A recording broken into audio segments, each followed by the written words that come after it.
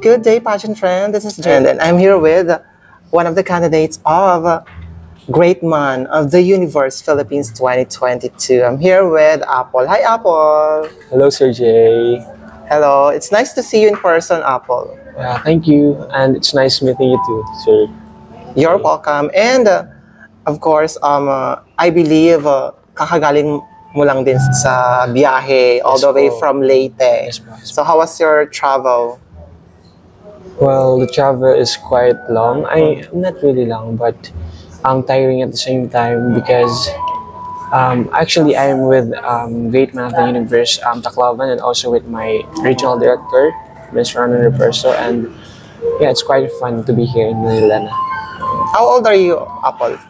I'm 20 years old po. 20 years old. When did you start to join the pageants? I joined pageant when I was grade 5. That's my first pageant. I don't want to mention the pageant na lang since I am a candidate of Great Man of the Universe and I am promoting Great Man of the Universe in the organization. And that's the last time I joined again the pageant is last 2021, sir. So I think that's one of great opportunity for me to showcase again my talent, my skills, and how I am compassionate in this pageantry. You have mentioned about talents and skills. So what talents do you have? Well, actually, I'm a sports enthusiast. I don't have really the talent, but you know what? Talent can be enhanced, and that's what really matters the most. All right. Would you mind if you could share to us? Well, actually, if you watch my sports education video, when I was grade 4 to 5, I joined baseball competition, and we will be provincial. And when I was grade 6, I played basketball also to compete, and we get into congressional meet. And until this time po, nagagamit ko pa rin siya sa mga liga, tournaments, and intramurals namin sa schools. And then, when I was grade 7, I played badminton. Grade 8 and 10, I played soccer with my friends kasi may classmate po, isa sa classmate ko nag-transfer so from different school. Then me naman, as a sports enthusiast and I want to learn so much as sports, so I joined po. Then that's the time na parang nagkaroon ng barkadahan. And yeah, it's so much, I have so much fun po joining those sports. Then when I was grade 11 naman, I learned how to play table tennis. And until now, yeah, actually I played table tennis before I go here in Manila with our Kobe Olympics po sa school. So basically, I won naman second place. So that's a great opportunity then. And then, yung grade 12 naman ako, varsity player po ako ng basketball. So, yun, but fun fact lang about me is I don't know how to swim.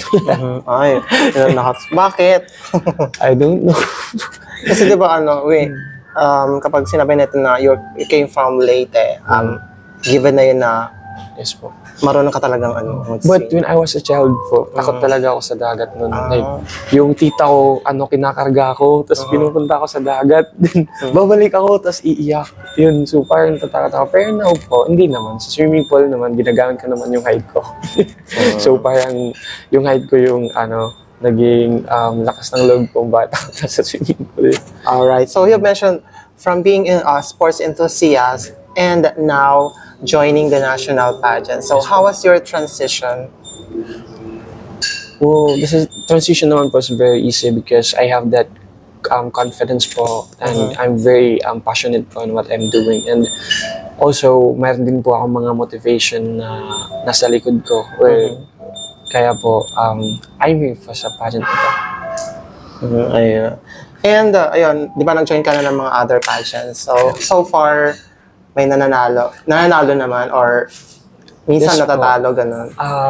I joined the first in grade 5. I get the crown. Then the first pageant po again in 2021, I won the crown again. And the next pageant is first runner-up. Then the next one is I get the crown again. Then I think 5 pageants. Then 4 crowns and 1 first runner-up po. Wow. But is mga school pageants lang po. Sa mga school pageants. So, first time to join the national pageant? Yes po. Actually, yung isa po is a national pageant, but online lang kasi siya. So, it's not really that competitive, I think. Kasi really I haven't quite challenging for you. So, kasi it's a pandemic that time. And now, so you have mentioned that you joined the online pageant. And today is a face-to-face pageant. So what's the difference between two? I think the difference po is you get to know the people, kung sino yung mga kalaban mo, kung sino yung nasa organization talaga, you met them face to face, makakausap mo sila, you'll enjoy with them po. And I think that would be really fun po, being with them. Ayan, okay. And Apple, I'm just curious about your name. So ano ba, saan ba ito kinuha yung Apple? The story behind my name po is, my mom po is an OFW. Then, parang may binabantayan siyang alaga dun, which is name, the name, pag tina-translate sa English is Apple. So, parang in a joke way lang na sinabi ng mami ko na Apple na lang ipapangalan sa akin kay daddy. Then, parang nasyak na lang si mami na yun talaga yung pinangalan. So, parang yun, wala na silang choice. Then, after nun, nung chinek nila yung birth certificate ko, nakalagay pa dun female actually. So, parang hinabol nila, sabi nila, male, hindi female. Kasi nga, you know guys, di ba? Apple is a feminine name talaga. And before then, I have story to tell na I'm really shy talaga telling my name. Like, in a introduction, like, in school, sabi ko, nakakahiya talaga super. Kasi nga, hindi pa ako confident kung ano yun. Hindi ko pa accept yung pangalan ko. Kasi nga, it's a feminine name. Pero as time goes by, yun po. Parang nasasanay na din. And now, yes, I'm very, very proud po sa name ko. And it's a unique name po for a boy like me. Did you experience also bullying with regards to your name? Kasi di ba, usually, pag mga elementaries and high schools, dyan talaga ang talamak na bullying pagdating sa mga names and also sa surnames. Yes po, super. So how did you cope up? Lang po, parang pinapabayaan ko lang po sila. Well, actually, it's true naman. Then, you just need acceptance lang talaga para mas mo sila, para mas matanggap mo sila. Yun, acceptance lang talaga. Yun naman kahit naman anong pagbabaton nila sa'yo ng mga bully. Kasi meron din time na titigil yung mga yan. Yeah. Correct. Okay. Anong height mo, Apple? I'm standing 5'10" po. 5'10". Wow, ang tangkal din. And, ayun, what was your reaction nung sinabihan ka ng national director mo na you will be representing Leyte Province sa Great Man of the Universe? Ako po, I feel excited po talaga kasi it is my dream po to be on a national stage po. And nakikita ko rin kasi yung mga inspiration ko like Kuya Tyron, Mr. Globe, and then Kuya Michael Fred Kumaling din po. Kasi we're one of the management po. Actually yung si Ate Gaba siya. So parang sila yung mga inspiration ko and parang motivation ko para mas pag-igihan pa yung pageantry. And we believe that malapit na yung Great Man of the Universe Philippines. And I guess few days ago, magpa-finals na. And starting tomorrow, the activities will mag-start na din. So, my question for you is, how was your preparation for this Great Man of the Universe Philippines? My preparation for this, syempre po, yung katawan natin is, siguro it's an edge. Pero for me po, it's not an edge. It's just a requirement for standard and pageantry. But we need to cope up with that. And also, with my communication skill, I'm still practicing on that. And then, the pasarela, and then pampaingay sa social media. Kasi yun naman talaga. Kasi if you want to win, you need a lot of pasabog. Yan. Exactly. And also, parang totality na din yun as a Great Man of the Universe. Okay, so, how important for you is the social media, especially when especially you are joining the national pageant, which is the Great One of the Universe Philippines 2022. Well, for me po, the importance of social media is very, very important. Well, because it's about promoting myself, promoting the organization, and also showcasing what I get po. And social media then is one of great communication po towards people, kung paano ka makipag-interact, kung paano mo sila kukunin in just social media videos, mga bagay for mga promotions po.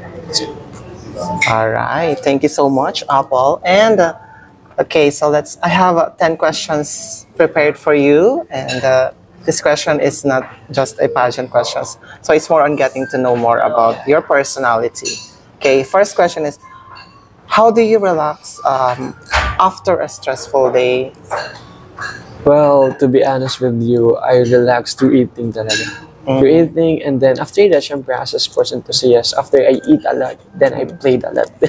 Just curious about, you eat a lot and then your body is not so, Kasi nga po, ang sinasabayan ko naman siya ng sports activities.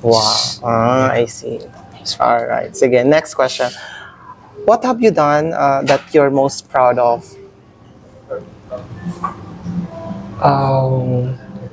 Maybe when I see my mom proud of me. Kasi I am a consistent, not to brag, I'm a consistent honor student when I was elementary, senior high school, and also high school. And until now, I'm a dance list po. To tell you, I'm a valedictorian when I was in grade 6. Also in my senior high years, I'm also a valedictorian.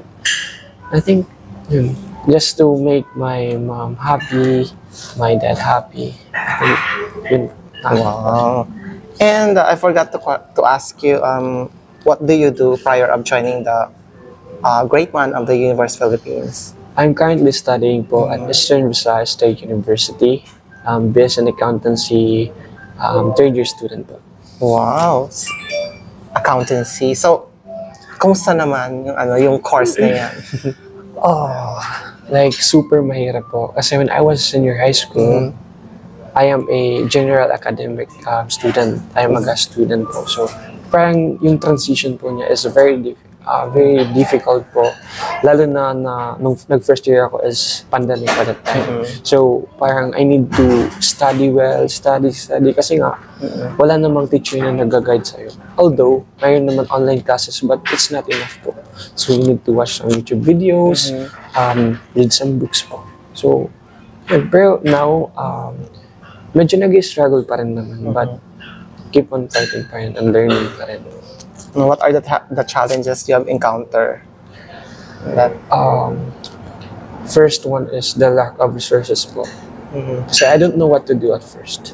Like, you don't have classmate besides you to help you that time. Kasi nga, online class. And it's so nakakahiya naman if I chat. Oh, it's not that nakakahiya. Pero syempre, hindi nyo naman kilala yung isa't isa. So, parang, it's na lang din na dapat ikaw yung magsikap for yourself. Alright. Okay, next question.